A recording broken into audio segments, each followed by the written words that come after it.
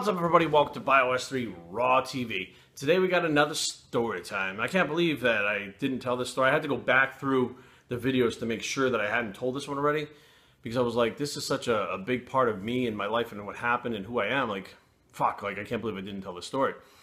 Now this story is going to go back to, I guess, 2000. I believe it's 2000. So 1995, I started dating this girl. I met her actually at the bar that I used to work at. And everything was going good. We got along. Everything went great. We wound up moving in together. We're together for quite a while. And this is the same girl that I wound up having a drug addiction with. So, although we were good in the beginning for each other and to each other, in the end, we wound up being very toxic for each other. But that's going to come later on. So I met this girl. Everything's going good. And we developed this great drug habit together. Terrific, right? So at this point in our relationship in 2000, we were on Nubane, which is a narcotic that all the bodybuilders were using. We were on stuff like Vicodin, drinking heavily, which is another thing. And she actually worked at a restaurant, and for being like the best server of the year or whatever, she won a trip for 2 to Cancun. They said, hey, we're going to go to Cancun, blah, blah, blah. She goes, I want to take my brother. I said, cool. Her brother was kind of like this geeky little kid, and didn't have any friends or anything, really looked up to his big sister. I said, yeah, it's a great idea. She said, so what we'll do is, she goes, we'll go, and since the room's already taken care of, like we got 2 rooms, since it's already taken care of, all you have to do is pay for a plane ticket, and you're pretty much all set. And I was like, huh. I said, all right, cool, that'll work. Pay for the plane ticket, we go down to Cancun. Now, before you go to Cancun, you have to make sure that you have your drugs, because you're going to withdraw if you don't have your opiates, like your Nubane. So this is what's fucked up.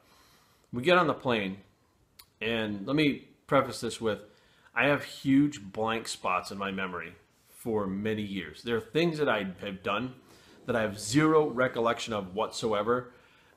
People that I knew back then would, when I got clean, they were like, dude, you said this to me, you said that. And I'm like, what the fuck? I actually had to call some of my best friends and say, look, if I ever said anything to you that was fucking weird or out of, like, I'm sorry. I don't even know what to say, And, we get on this plane. And the first thing we do while we're on the Nubane is start drinking. They have Coronas. So we're pounding beers on this flight to Cancun. And I had put the Nubane actually in an insulin traveling case. It looks like insulin, so I put it in there. Put the needles in there, and this is before 9/11, so nobody, even batted an eyelash at it. So I could take it to the bathroom, and I could do Nubane on the plane. I could do it fucking in the airport. I could do whatever the fuck I wanted. So I'm doing, I'm all fucked up. And I do remember, like, I was fucking passed out on the plane for a little while. I came to, and I mean, it wasn't like I passed out, but I took a nap. I mean, I've never really passed out or blacked out when I'm drinking. Never thrown up once from drinking. It's, it's just not who I am. So we get to Cancun, and I mean, the first day we're there, we realized really quickly that you can buy any fucking drug in Cancun. This is back in 2000. Fucking things weren't regulated. Oxycontin wasn't regulated. Nubane was fucking there. We were having a hard time finding it in America. We went right to the pharmacy and bought Nubane. Fucking Vicodins, Xanax, Rohypnol, which is Roofies, Rohypnol, whatever the fuck it was. So all this shit is going on. And we're fucking drinking. We're popping Oxycontins. We're shooting fucking Nubane. We're whacking fucking Xanax. We're a fucking straight up mess. And I hired this guy. I told the story about him, Axel, at one of my story times where we got robbed for her anklet and stuff. And we were looking for ecstasy. And he's like, yeah, I got ecstasy. He pulls out this card of like punch out things. It was fucking Rohypnol. They take Rohypnol and fight the sleep off, and they get all fucked up. So, we had Rohypnol. We were doing all this fucking shit, drinking on top of it. And one morning I wake up, an afternoon, I wake up, there's shit all over the fucking room. Your fucking drugs, fucking, plates for fucking food. And I walk over to the fucking thing, and I'm like rubbing my head. I'm like, oh, I need a shot of fucking Nubane. And when I do this, I notice, I have a fucking ring on. I have a ring on now. That's a whole nother story. But I'm like, I have a fucking ring on. Oh, it's a cool ring. And I'm like, wait a minute, this looks like a fucking wedding ring. And I'm standing there looking out the fucking window at the ocean, and I'm like, I look down at the table, and I can't speak Spanish. I can't fucking read it either. But I realized there's a fucking marriage certificate sitting on the fucking table with my signature and my ex's signature on it right there on the fucking table. I'm like, what the fuck? I'm like, no, I couldn't fuck it. There's no way. So I go back to bed, and I look at her hand. There's an engagement ring and a fucking ring on her hand. I'm like, so I wake up and said, hey, I'm like, do we get fucking married? She's laughing. I'm like, oh my God. I'm like, I got fucking married. I don't even know I got married. What the fuck? So, we go to get her brother to go out for lunch or whatever. And, we're talking. I'm like, no fucking recollection now. By this time, I'm starting to freak the fuck out. I've already been with the girl for 5 years. So what the fuck, I'm starting to freak out because now I'm married. I don't remember it. So I'm popping more fucking Oxycontin. I'm washing them down with beers. I'm fucking shooting Nubane in the fucking stall at the fucking bathroom. I'm a fucking mess. Now, I guess it's not really the worst thing in the world. You marry your longtime girlfriend and everything's fine, but you have drug addiction together. So things are not exactly the best of times for you guys. So we get back, and the first time I go to a club to meet my buddies, and me and my ex used to go to clubs, so they're like, oh, where's, I said, my girl's not coming tonight, and they go, you mean your wife? And I was like, fuck, like it just freaked me the fuck out. I just fucking lost my shit. So long story short, we were still together about 2 years after that. The drug addiction thing, everything went fucking downhill, went south, and eventually we wound up, parting ways. Now, we got married in Mexico. Back before 2000, before 9/11, you didn't have to get married in America first and present a certificate over there. You could just get fucking married. It was no big deal. So I was like, you know what, I'm married in fucking Mexico. I'm probably never going back there again. It doesn't fucking matter, whatever. Fast forward to 2011. I'm going on a cruise with Carrie. I'm getting a passport. Now, one of the questions you're filling out on the passport is, have you ever been married in the U.S.? And I'm like, I don't understand what this question is. Have I ever been married or married in America? What the fuck's it?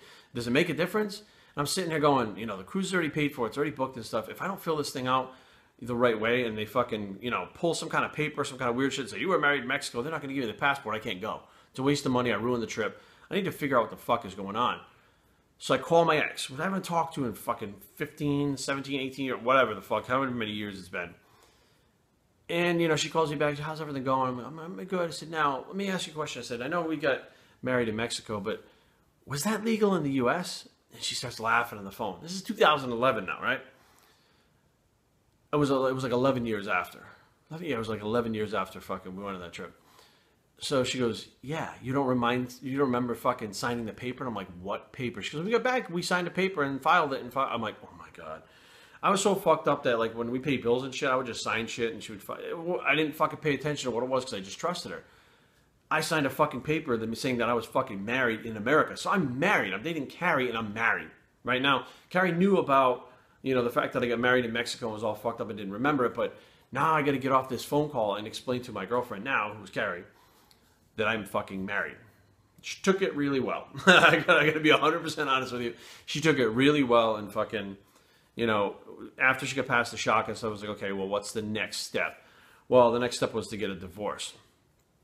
And, at this point, we've been separated for like, 10 years or something like that. And, I didn't know what to think. I'm like, holy fuck, I'm married. Like, this is the most fucking ridiculous thing I've ever seen. So one thing leads to another. I had to get a lawyer, draw the papers up, send her the papers. She said, yeah, just send me the papers. I'll sign them. No big deal. I don't want anything. It doesn't fucking matter. Sent her the papers. She signed the paper. It was probably the easiest fucking, hands fucking down, the easiest divorce anybody's ever had in the history of fucking mankind. And I look back and I'm like, what other shit happened to me that I don't fucking know about? There was an interview that I did for a wrestling interview. And the individual hit me up and was like, hey, I don't know if you want this interview of you or not, but, here it is. Here's the link. And I'm like, I don't even fucking, it's not me in the thing. He's like, no, it's you. And I'm like, no, it's not. I didn't do an interview with you. And literally it's on YouTube. I walk across the fucking screen and I'm like, that's me. I don't remember any of this. I sit down in the chair and he starts fucking asking me the questions for the interview. And I'm like, I'm answering them, but the way you see me here is not how I am there. Like, yeah, it's me in the fucking thing, but I have zero fucking soul whatsoever. There's no soul in me whatsoever when I'm fucking talking. And I'm answering the questions, but it's a fucked up thing. And I had another friend of mine, Dawn, who I used to train with. She was a fitness competitor, doing the fitness routines and stuff. She was fucking awesome. She was tough. She fucking trained hard. She was always in shape, beautiful. And I always had a lot of respect for her. Like, when I got clean, she contacted me and said, I'm really happy to hear that you're clean and stuff. Hope you're doing well. I said, did I ever fucking say anything that, I don't know. And she was like, man, you used to say some shit to me when we were working out, like, about my sex life and stuff. And I was like, what the fuck? Like, what the fuck got into him? I'm sitting there going, fuck. Like, I said things to people that I cared about. I fucking said things to people that fucking I shouldn't have, and have fucking zero recollection of it. And to this day, at 40 years old, you know, when I get together with old friends and stuff and acquaintances or whatever that knew me in that time, I'll ask them flat out, like, did I ever say anything that offended you? Did I ever say anything to hurt you? Did I ever do anything to hurt you? And they'll be, you know, some people are like, well, you know, this, and I'm like, fuck. Or some will say, no, why? And I have to explain to them that I was so bad that I have fucking blank spots. And I figured it out, like, is when I started combining drugs and booze and things together, I would have these, like, blackout spells where I would just function fucking properly, but not know what the fuck is going on, not have any control over what the fuck I'm saying, and then not even have any recollection of it, like it didn't even fucking happen. And unless somebody says something or I see a video of it, I don't even know the fucking shit happened. So that's the story time when I got married in fucking Mexico in 2000 and didn't even fucking know it. And you know, the take home from this video should be that, first of all, don't fucking do drugs. You know, don't mix drugs and alcohol. Don't be fucking stupid. Don't stupid things. But, you know, when you do those things and you fuck up, own up to it, fucking accept the responsibility and do whatever you have to do to make it right with the people that you care about and the things that are going on in your life. Because bottom line is, man, you know, if people hadn't been fucking telling me these things, I would have never known. We could have never cleared the air, and they would have just thought I was a fucking dick for the rest of my life, or just thought I was a fuck up, or I was fucked up. Who knows what the fuck they would have been thinking, but these are people that were pretty close to me, so they knew something was fucked up, but they just didn't know how bad it was. So be aware. Some funky shit has happened in my life, and I'm sure as I remember more of these story times and I fucking realize I haven't put them up, I'll put them up. Biomastertraining@gmail.com. Leave comments down below, but don't fight. www.biomastertraining.com is a blog. It's the No Married in Mexico Bicep. Fuck, and we're out.